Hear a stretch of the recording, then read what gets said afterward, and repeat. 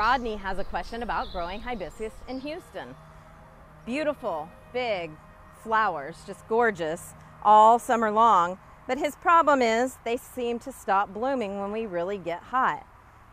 Hibiscus really love our summer heat if you can provide a little bit of shade. So if you can put them in an area that doesn't get any more than 5 to 6 hours of sun and give them a break from the hot afternoon sun, feed them with a really good hibiscus food, you'll be rewarded with these beautiful flowers all summer long.